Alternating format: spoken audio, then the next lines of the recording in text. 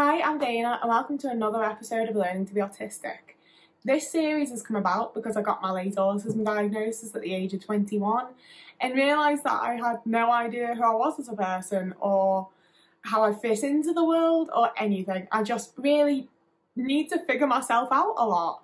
And this series is trying to help me do that while also trying to help out other autistic people, while also trying to spread some awareness of what autism is to neurotypicals and people of other neurodivergencies.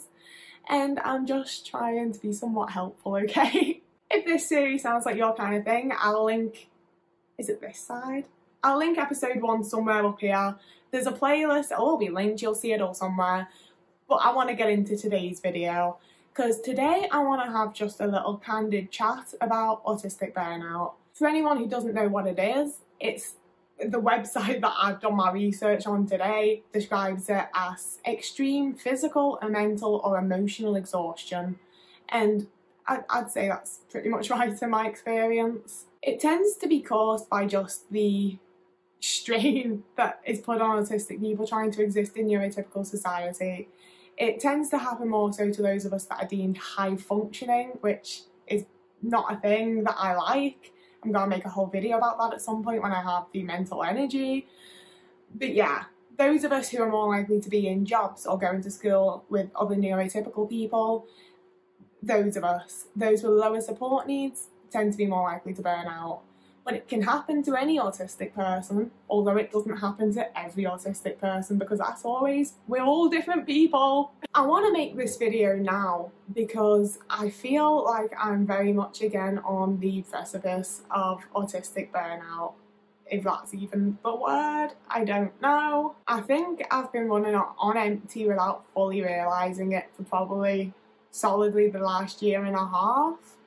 And the last probably about 3 months, it's really started to catch up with me.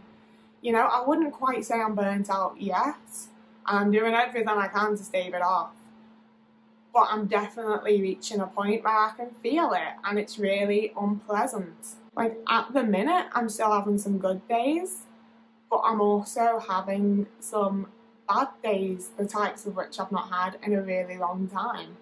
And for me, a lot of autistic burnout is sort of just completely shutting down. And not in the way of shutdowns that we have when it's a stressful situation or whatever, in the way of I will just spend an entire day feeling entirely just empty and numb, and I just don't feel any sort of emotion of any type. There's just nothing inside of me, there's nothing there. For me, it's very much a case of everything's piled on top and piled on top, and I'm so exhausted and I'm so tired, and it only takes one more thing for me to just be like, I can't take anymore, everything's too overwhelming, and it's like my brain just shuts itself off and it's just like, okay, we can't take any more in, so we're not going to. There's nothing left for you to take in, nothing's going to spark joy or interest or disgust or any sort of reaction, there's just nothing there. You know, and feeling that emotionally very much gives a physical feeling to it as well. I feel heavy, like all of my limbs from my toes to my fingers. It just feels like so much effort to get up and to move and to do anything. So I don't want to shower, I don't want to make food, I don't want to get out of bed. If I've gotten out of bed, I don't want to move to get back into it, you know? And it doesn't matter how much sleep I get, I'm still really, really tired.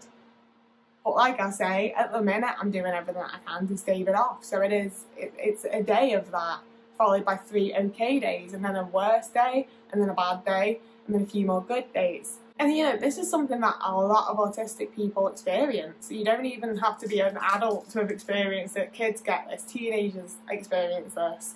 And yet it's still something that's incredibly under-researched. And it does feel a bit like, so y'all want to take our DNA to pretend to try to cure epilepsy in autistic people, but no one's prepared to put any study into why so many autistic people feel completely burnt out and unable to do anything, really? Okay. The main thing helping me to stave it off at this point is just keeping a routine and doing what I can on the good days and trying to let myself off on the bad days and just sort of not quite wallow in it, but just sort of accept this is how I feel right now, so I'm just gonna watch Doctor Who. And I'm not going to feel the same joy that I normally do from watching Doctor Who, but it's better than not watching Doctor Who, you know? Avoiding situations that are particularly stressful, overwhelming, or sensorily unkind is also really helpful. Is really helpful. Like, I'm not saying avoidance is the way to go about things, but sometimes when you're really not feeling it, you do gotta just avoid it. This experience of burnout though, because I have like skills to try and stave it off and try to make it better, I'm not perfect at it. I definitely need to figure out how to do like autistic self-care, because having a shower, washing my hair and waxing my legs isn't going to help me any. It's going to make me more burnt out. I need to figure out some like autistic self-care. But the reason that I have like the vague skills that I have and the vague coping mechanisms that I currently have is because my last burnout was fucking horrible. I know this isn't like a funny video, but can we get that clip of Superhands being like, fucking horrible? Yeah. I say that like I have an editor, I'm just telling myself to do it. But yeah, my first experience of autistic burnout was when I was 16, and it lasted until I was 21. So it was the hardest time in my life. And that's what we're going to go into now. So stick around for this fun. Okay, so when I was 16, I left high school like we all do in the UK, and I went to college. We'd moved from a really quite small town to a city. So I was going to college in a city, and I thought it was going to be a great fresh start. And as soon as I started, I realised it wasn't. Every single day from like the third day onwards, I was just so tired. Like, it was such a big college in such a big city to me. And for the first time in my life, I had an actual like commute on public transport instead of just walking. And you know, I did okay at first. I did okay at first. You know, I made a couple of friends. I was going out to places and like socialising with people. And to any outsider, it would have looked like I was settling in really well. But it was exhausting. Like, I would get home and just sort of sit there and stare at the wall, because I'd been exhausted from high school. High school really tired me out. I'd basically experienced the same thing there. But this time it was just so much worse. And I started to think, like, how the hell am I meant to do this for 2 years? I'd also met my boyfriend when I was 16, and we got very, very close very quickly. So I was seeing him like almost daily and most evenings after college and stuff. That was sort of recoup time, because I could be myself around him. It was the first person I could just be myself around. And that was what really made me realise how exhausted I was. Because it was like, I so wanted to like go on this date and go out to this place and like hang out and do this. And almost every time we ended up just staying at mine and watching movies, because I just had nothing to run on to go out. And then me and my dad moved further away from the college, so my commute got longer, and it got to a point where just that tired me out. The city I live in, the train that I had to get basically would like come from my stop, go around the city, all the way up like past my stop and then back. That's what it did all day. And it got to a point where I'd get on the train in the morning with all of my stuff ready, and I'd sit on the train, and I'd sit on the train, I'd be thinking like, God, what have I forgotten this? What have I done that? Oh, do you remember that conversation I had like 2 days ago with that girl? God, that was so embarrassing. Oh, that guy must think I'm like such a jerk from where I did that without even realising. And oh, this social like interaction that I had, that was awful. And next thing I knew, there's kids getting on the train in their school uniforms because school's over. It's like 4 PM. I've missed my full day of college. I didn't know what was happening. I didn't know where that time was going. I was sat there thinking like, oh, it's going to be my stop in a minute. I'll get off then. But for now, I'm going to have to think about this and this and this and this. And then suddenly, hours and hours and hours have gone. I've missed my whole day of college, you know, just sitting on this train. So eventually, after about 6 months of college, I said to my boyfriend one morning, like, I can't go in. I just can't do it. I don't have the energy in me to go to college today. And he's brilliant and lovely. So he was like, it's fine, you can go tomorrow. And we woke up the next morning and I was like, I can't do it. I cannot do it. I do not have it in me. Like, I was in tears every morning for the next month, 2 months. I don't know, it's ages. Because I wanted to go to college. I wanted to learn and see these people I'd made friends with. And I just could not do it. Like, not only did every social interaction just completely exhaust me, but overthinking the fucking social interaction also completely just exhausted me. And getting the train and all the noises and all the people was also overwhelming. And walking up to the college and seeing all these people that like I kind of know. So do I smile at them? Do I nod at them? Do I say hi? Do I talk to them? Like, I kind of know them. I've seen them around. So what do I do? You know, it was just so constantly overwhelming and exhausting, and I just could not do it. So I dropped out of college, and my boyfriend had recently gotten a job. He's a little bit older than me. He'd gotten a job, and he was like, we can move out. The situation with the parent that I was living with wasn't the best at the time, so I really needed an out from there. So we moved into our first flat together, and he went to work each day, and I sat there.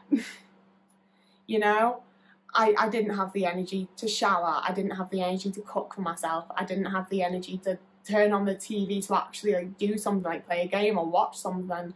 I didn't have the energy to read any books like I usually did. I just had nothing left to give at all.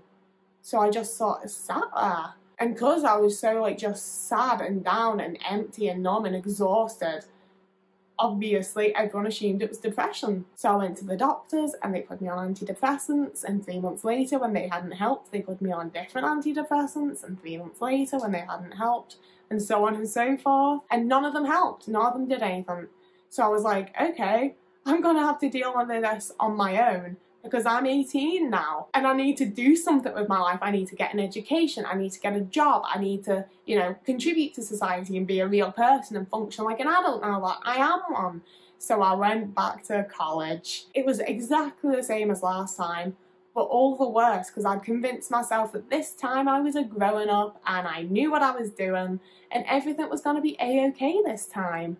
And then it wasn't. It was exactly the same as last time, and I had much less tolerance for it, and I still wasn't really out of my autistic burnout, because it was a case of like, I'd get up in the morning surrounded by dirty washing all over my floor and dirty dishes in the sink, and oh, there's no food in for me to have before I go because I haven't done the grocery shop and I don't really have the energy to eat anyway, and I haven't showered and I don't really give a shit, so I'm just going to douse myself with as much deodorant as I can so that no one else knows that I haven't showered. It was equally as exhausting, but this time it was an incredibly disappointed exhaustion, because I really thought it was going to be different, and it just wasn't. It just wasn't. So the whole process of what happened the previous time sped up. Fun fact that I forgot is that my dad had passed away about 3 months before I started college, so that was weighing on me.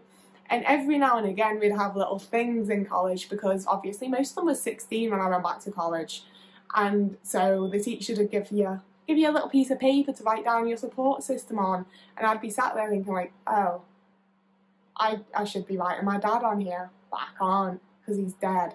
And then I'd have like part anxiety attack, part meltdown, because I was so anxious about crying in front of people that like my emotions got really overwhelmed, and I'd just be sobbing with like snot, and it was just a whole ordeal that made everything so much worse. Even though I will say, everyone was really sympathetic and kind, like no one made me feel bad for that, but I felt bad enough on my own, you know, they wouldn't have needed to. So I dropped out again after 3 months, and it's still something that I find that I'm really ashamed of, you know, like my parents raised me to see like knowledge is power, you know, you need to learn and educate yourself and just learn as much as you can, and I want to, but I just can't do it in the environment that you're meant to do it in, or I feel like you're supposed to do it in. And, you know, I understand, like, the importance of educating yourself and using the resources around you, and I do try to do that. But I always wanted qualifications, you know? Like, it's something that you're told to aspire for. It's what helps you get jobs, you know? And dropping out of college, again, only made me feel worse. So the burnout sort of increased, because I think that was when it did get a layer of actual depression. And maybe that's when antidepressants would have helped a little bit. But I was so over them by that point. Like, so many of them had made me feel worse than I had before. I just did not want to try it again. You know, I felt anxious and exhausted all the time. It was a point where I was having a lot of suicidal thoughts, not because I was, like, sad or depressed. Well, I don't think I was depressed. I think it was pretty much entirely burnout. I'm not sure. But I just felt like, what's the point of being alive if this is what being alive is, you know? Like, I'm not sure that I ever would have followed through on it, but it was definitely a thought that I had a lot. And thankfully, it's not a thought that I've had in quite a long time. It's not one I want to have again. But it was on my mind a lot at that point. You know, like, I didn't really have any support system. I was so on my own with it all. I didn't know I was autistic yet, so all my boyfriend saw was I've got this girlfriend that I go to work and have to pay for because she can't work because of her anxiety. She's dropped out of college and she can't even be asked to do the dishes. She can't even be bothered to have a shower or change her clothes. You know, it was a really tense time, and I'm kind of shocked that he stuck with me through it, to be honest. But yeah, outside of my boyfriend, who, you know, he was in work a lot, I didn't really have any sort of support system, and I didn't put an awful lot of how I felt on him either, because I didn't want to like overwhelm him and make him leave me. But the thing that got me out of that was completely changing my living situation my entire life. Not too dramatically, because that would have sent me up the wall, but just enough that I had a support system. We moved house, and you know, I got to spend like 2 weeks with my boyfriend making a house a home. That's always nice, that like nesting thing. I don't know, is that just for pregnant women? I felt like I was nesting for myself, okay? I know. And we also moved closer to my mum and brother, so I had more people around me. I felt a lot better. And then not too long after I'd moved, I think it might have been like a year after I moved, my time, like scale of time for events is very off, okay? I'm sorry, I wish I could be more precise. Anyway, I'd lived here, I think about a year, I'm not too sure, when I found out about a local business that sounded like it was just up my street, and basically like asked them for a job, started working with them, and that was when I felt like I was really pulling myself out of it, you know. That was when like I kind of started to even enjoy being alive. I felt like I was being productive. I felt like I was like, you know, putting something into something and getting something back. And I now realise that I was being completely taken advantage of. And that's probably part of what's brought on this set of burnout. But at the time, I was so happy to have found it. I don't know if I'd say it increased my support system, but I had more people that I felt like I could talk to if I really needed to. And I never really did do it, but I felt like I could have, you know, and that means a lot to me. Just feeling like I can talk to people often really helps, like just as much as actually talking to them does sometimes. But as I say, I was very much being fucking taken advantage of there. I'd been working there for about a year when I again started to feel really burnt out. I was starting to like, luckily I was starting at this place at like 2 p.m. kind of thing was when I needed to show up. So it was fine that I was like sleeping in and staying up like stupidly late and just not really existing much as a person. And I felt like I was slowly declining into burnout for about 6 months. And then I got to go on holiday. And my childhood holidays growing up were camping in cold places, you know, like we're going to Snowdonia or Yorkshire. It was camping in ice cold fucking places with my 2 brothers who just constantly fucking terrorised me and my parents. So I never saw holidays as like a relaxing time. But my partner's parents took us to Turkey for 2 weeks, and it was a complete and total reset for me. I felt so damn good. You know, I get that it was just a holiday, but coming from both a working class background where I don't have that, and also a very anxious background where you need to be working or you're not a productive, sensible, normal, nice person, to have 2 weeks to just relax in a place that I don't really know, sit in the sun for the first time, like proper sun for the first time in my life, just go swim and eat crap and lay on the beach and read books. It was a complete mental reset for me, and it helped immensely.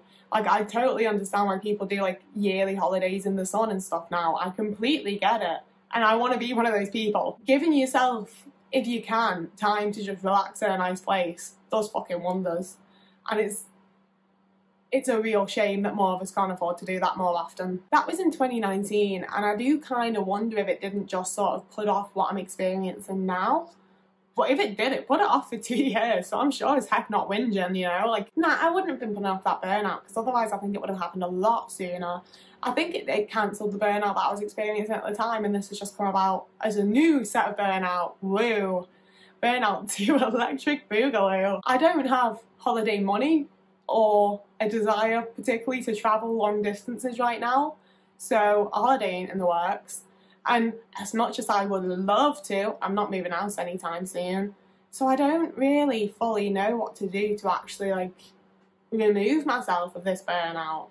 I know ways to keep staving it off and keep trying to push it away. Things like sticking with my routine really help. Things like making sure I'm going to bed and waking up at good times really help, you know. But I don't know how to get rid of it. I don't know how to stop having the regular bad days.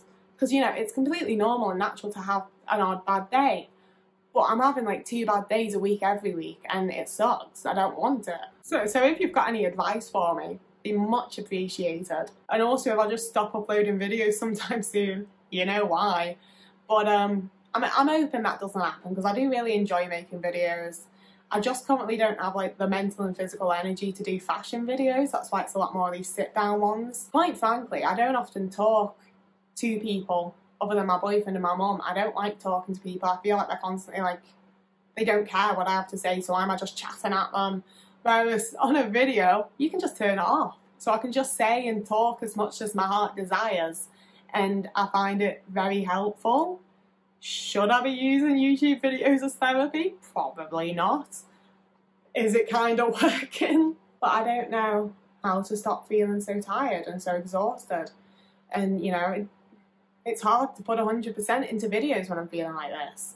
So that's why I'm going for the ones where the 100% that's required isn't 100,000%, if you get what I mean, you know? Like, I've got the physical and mental energy to make my notes and to do a video like this. I don't have the physical and mental energy to come up with a concept, find a load of outfits based on that concept, then try them on and take them off and style them and try to pose and not look awkward. I want to, but I don't got it right now. But I'm hoping that maybe I'll have like some good creative ideas for videos I can do that are more sat down without just being about autism. Because I don't want my whole channel to just be autism, you know, there's a lot more than that to me as a person. I want my channel to reflect me as a person, I guess. I'm just rambling now. You've listened to a lot of rambles. If you've listened to all of this, I assume that you liked the video. So it'd be really nice if you like actually gave it a like, maybe subscribed. It's up to you, but it'd be nice. You have made it all the way to the end now. Because I've said what I wanted to say in this, I think. I wanted it to be more of a chat than a video with a point, really. So whoever you are, wherever you are, I really hope that you're having a good day or evening or week or afternoon or morning, or I'm normally better at saying words at this part. I kind of had it down and now it's completely gone. But anyway, I'll fingers crossed see you in a couple of days.